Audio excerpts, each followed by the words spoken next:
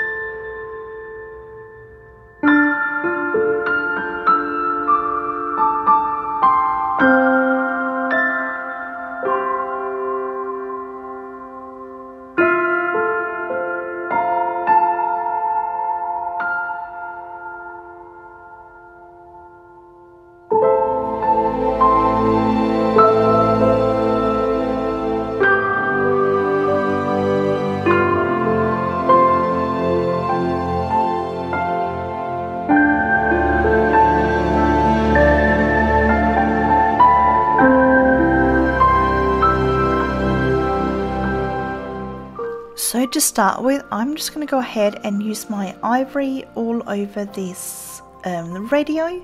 That will just help me sort of tone down the colour, the pink colour, just because we don't have any sort of pastel-y pinks in this Polychromos set. So you just blend it together until you get the colour that you want.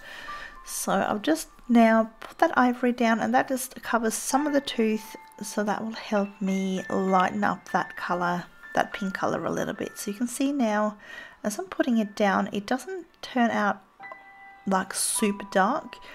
So obviously this isn't a crazy dark colour to start with, but it's definitely usually a lot darker than what I'm doing now. So it just helps me get that sort of pastel-y kind of colour. And I'm going to go ahead and use some darker shades just sort of around the edges. I'm not going overly complicated with this. I just wanted that sort of kind of little bit vintagey look. So we're just going to do this pink colour, and then we're going to do some gold accents.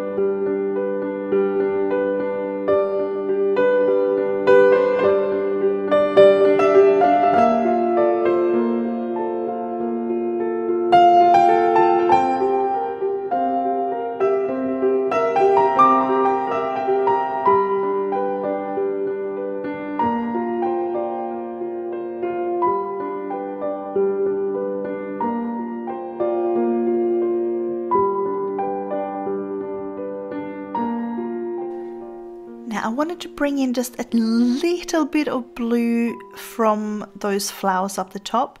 I'm not going to go in crazy with the layering, but I just thought I'll just do a blue and white striped flower pot here down the bottom.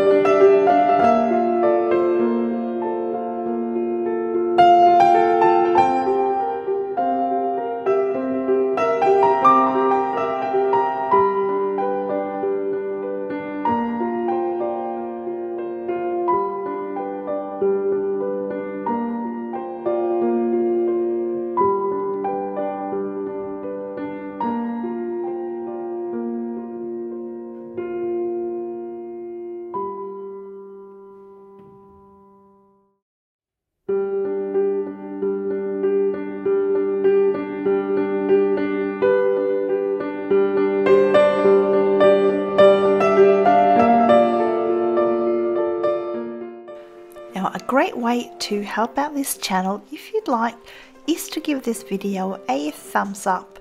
And if you want to, I'd love to read you guys' comments. They always cheer me up. And it's great if you have questions. I'll try to answer them as well. And if you are new to this channel, I would love to have you subscribe. And if you click the notification bell, you'll get notified whenever I post new content.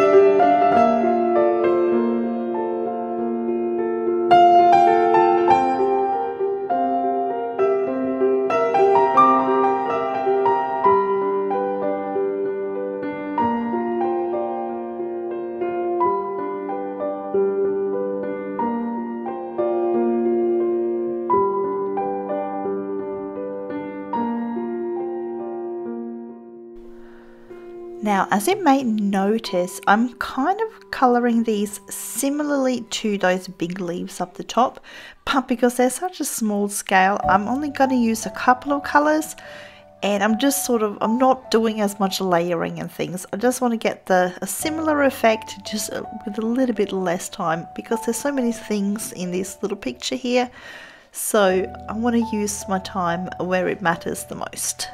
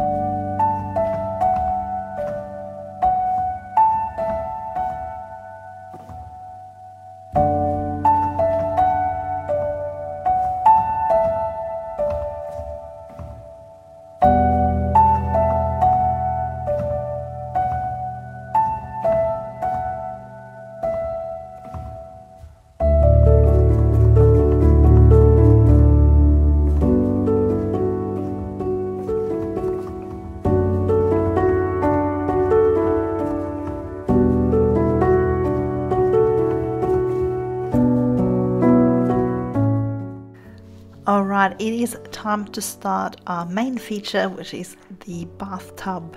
And I've decided to go with a gold bathtub with little black accents on it. So I'm just going to start out with this light yellow ochre, and then I'm going to use, I'm thinking some, maybe like the burnt sienna or some walnut brown, I think, and then we'll see where we end up. But that's my main colors to start with anyway.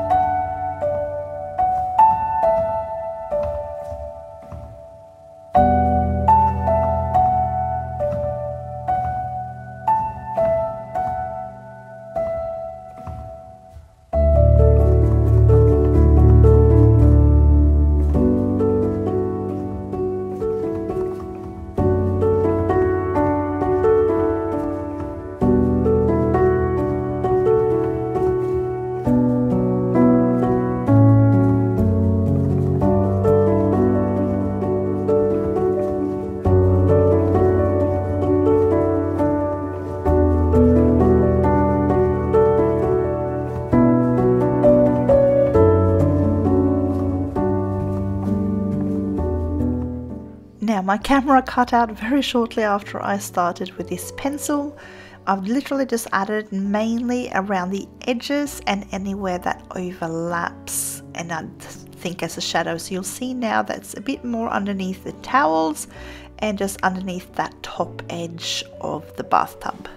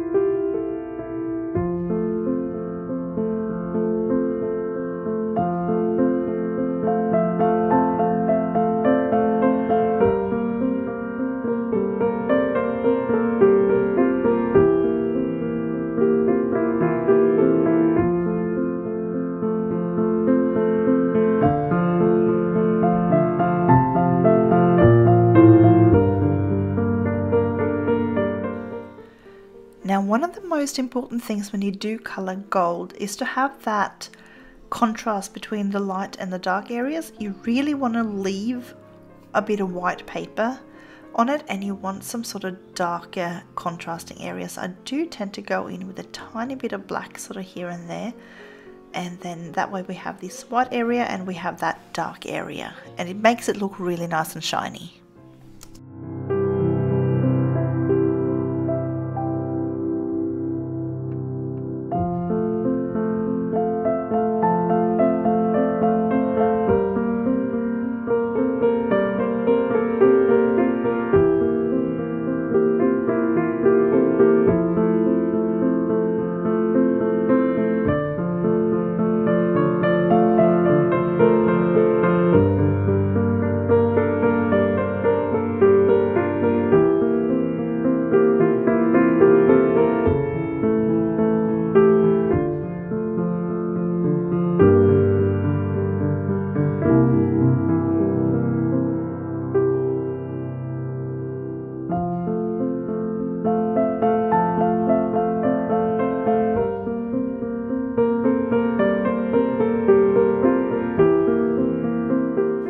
I've decided to go with a black and white checkered floor for this. I think it's going to look cool with that gold and black bathtub. So I'm just making sure that when I'm doing the black tiles, I'm kind of leaving a little bit of a highlighted area in the center. And I'm also going to be using some, I'm thinking the Caput Mortuum Violet in there, just to bring in that little bit of those slight red tones in there, but I don't want it too bright, if that makes sense. So that one is really nice to do that with. And then I'll probably use my Derwent Drawing Chinese White to blend this with.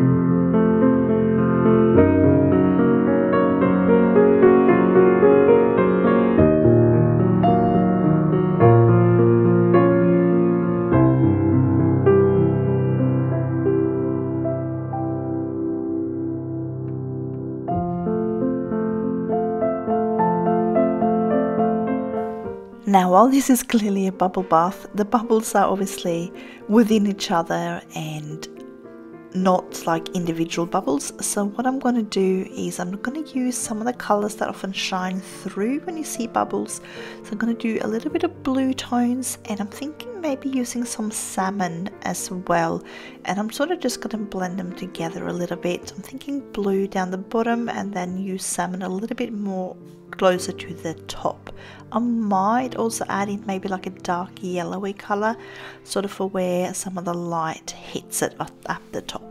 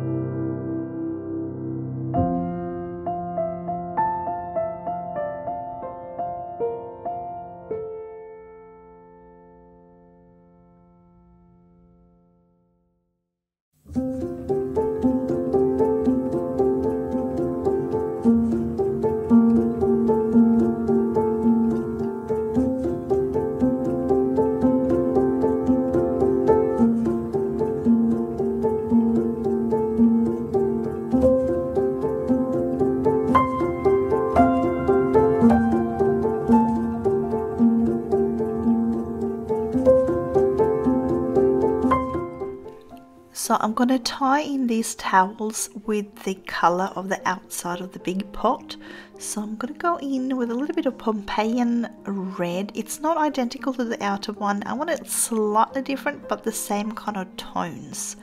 So I'm just going to follow wherever I think the sort of shades are. So where it folds over here, I'm going to have it a little bit darker and then go a bit lighter towards the left. I'm thinking on this one, and I think the other towel I'm going to do even lighter and maybe use like a base layer of the beige red.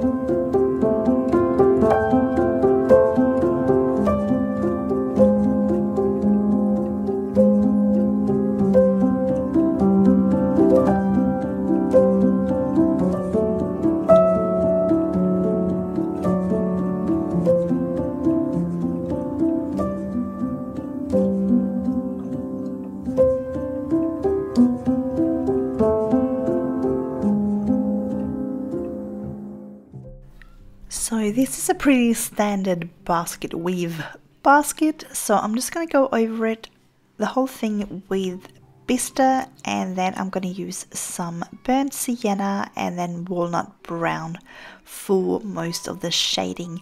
So I'm going to try to go darker where those little, well, where it goes under those little vertical lines, and then I'm going to sort of have it highlighted on sort of so right in between those lines on the horizontal lines. So I can't talk today, but yes, that's my plan. If I need to go a little bit darker, it will probably be just sort of on the right hand side, just sort of a little bit away, sort of what sort of makes it curve a little bit, but we'll see how we do it.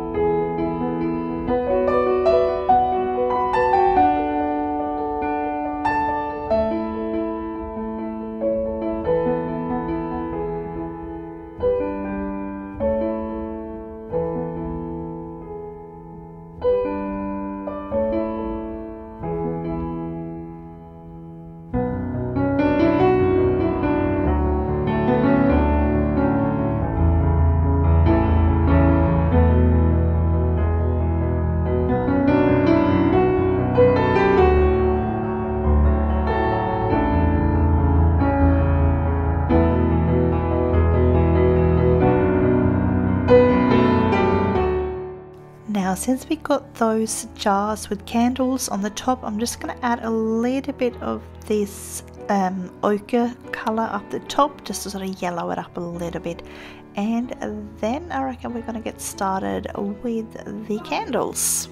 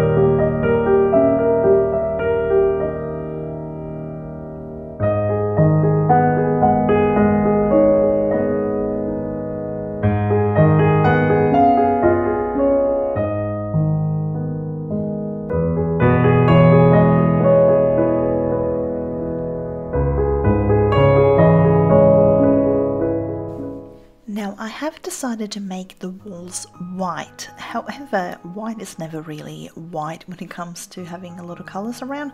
So I'm going to go in with a light grey first and then just cover all of the walls apart from obviously where the lights are. And then I think I'll add in some darker grey sort of to mark out my shadows. And then I'll add a little bit of, I think, beige red, just to sort of warm it up that little bit. So we'll see how we make this look in the end.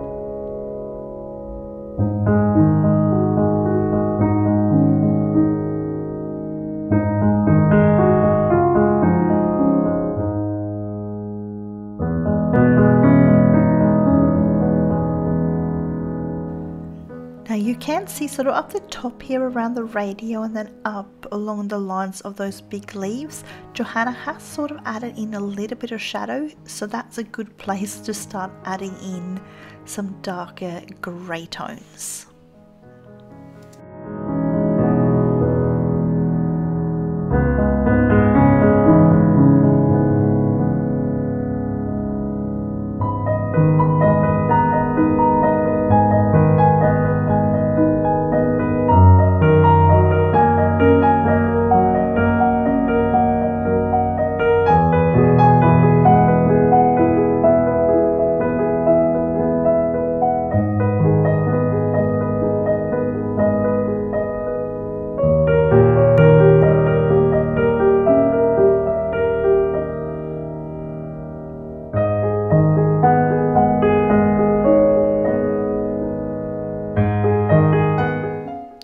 So I'm going to go in now with my beige red. It has a tendency not to show up all that well on camera, but it's definitely there. I am still going in very light though, so you just want to kind of tickle the paper until you get like a tiniest little bit of a tinge, and it just takes away some of that tooth on the paper and just gives a little bit more play of color on that white wall.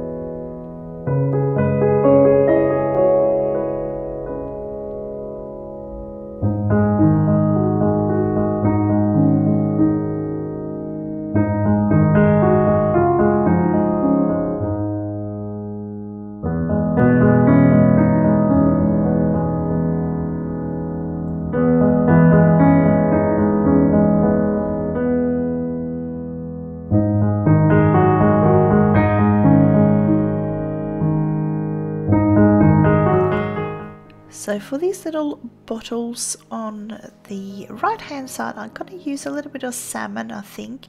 Now you can go ahead and use these same colors on those two little bottles down the bottom of the page as well. You don't have to sort of wait around for me to do those, because I will probably do them off camera. So just use the same colors that we're using up here, and that way we'll just make it easy.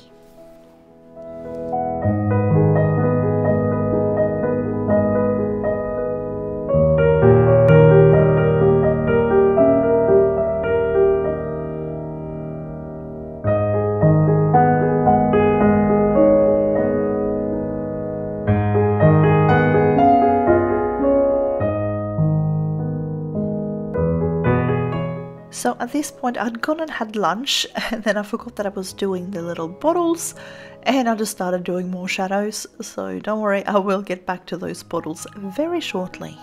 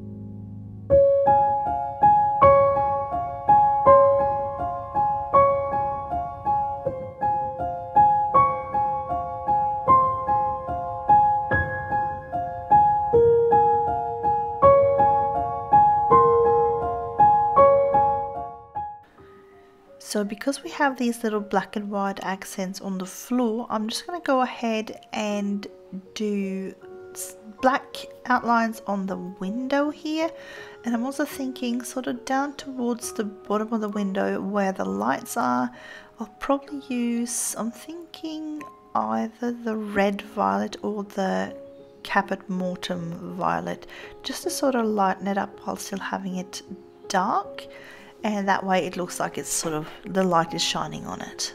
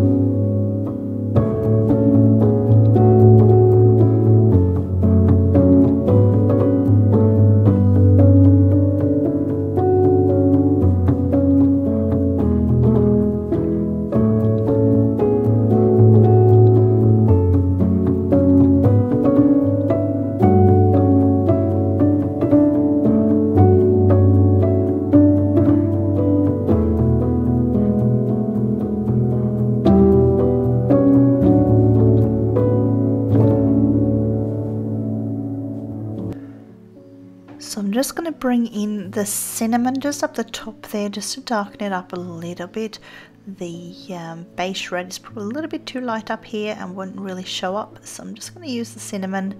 They work really well together and it'll at least show up over the top of that grey.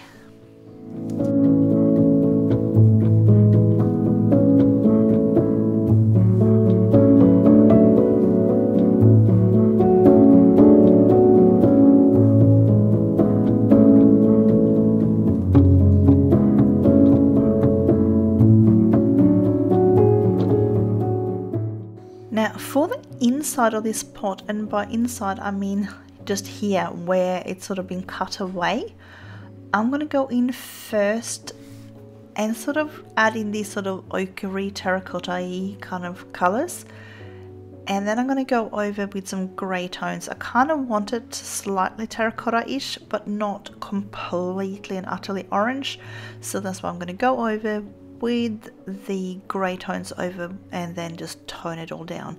I forgot I'd zoomed in quite a fair bit here, so I'm just doing exactly the same on that little bottom line.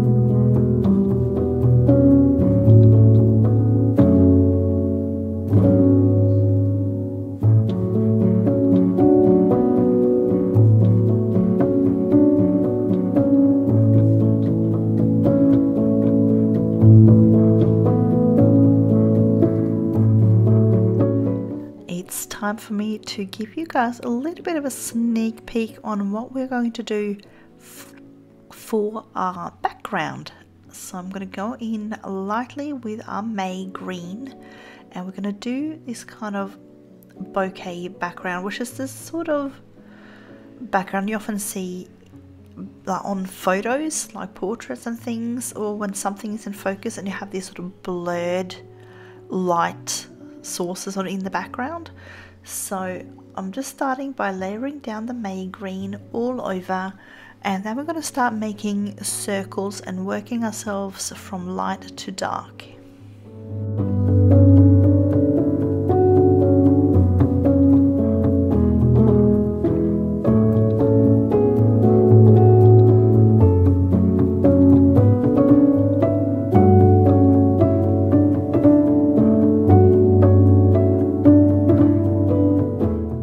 So just going over with a second layer of the same pencil, I'm just starting now to kind of create a bit of a circle.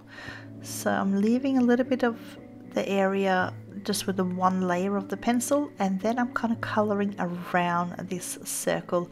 So I'm only, as you can see, I'm only putting on a very light line there for the circle, and then coloring around that, and that will leave that one layer sort of in the center of that circle, and then we're making it darker around, and then we're going to go over with a slightly darker pencil, and then you have that May green second layer as our circles, and so on as we work our way up.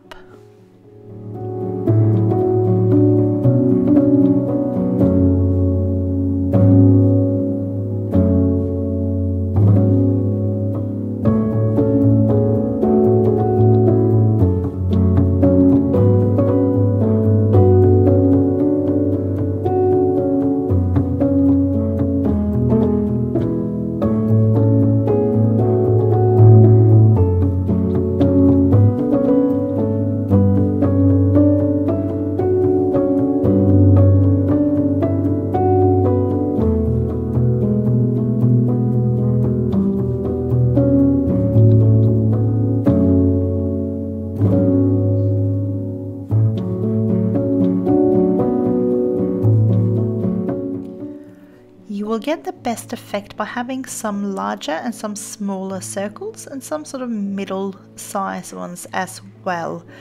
So I'm just going to do a couple of smaller ones here, and then you get to see what I mean.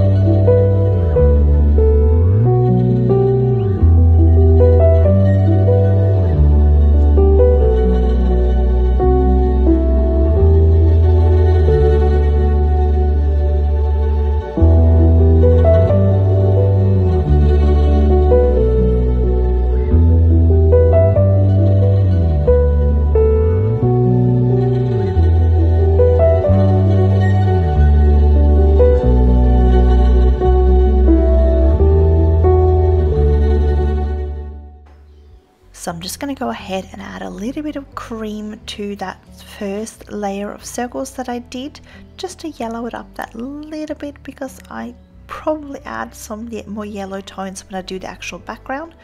And then I'm going to go ahead and start adding some Sakura Gelly-Roll. I use the 05 because it's got a really fine nib, so I can get in there and just sort of reduce down the black outlines a little bit, but without completely removing them.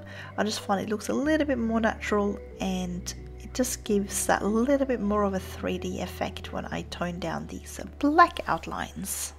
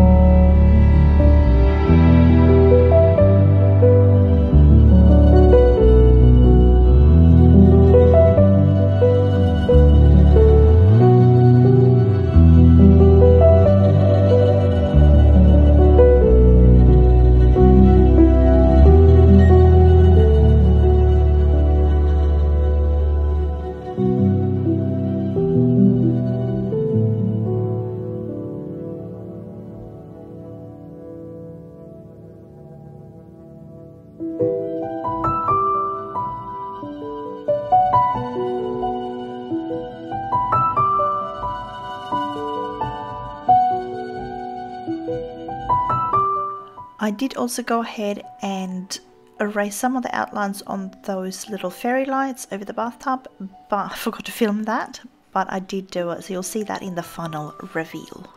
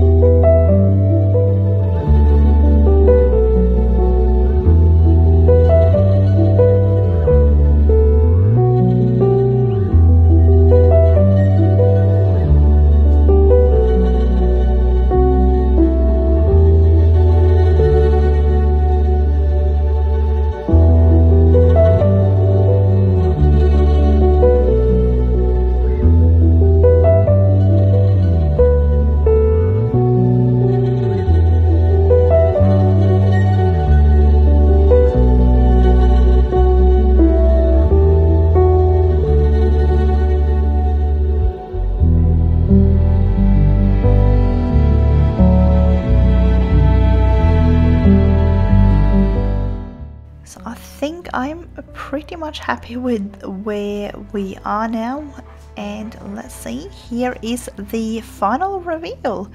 So this has got all of the shadows in the right places, so you'll get a bit more of an idea about what it all looks like. I love that golden bathtub. I'd love to jump in there and have a soak myself, I think.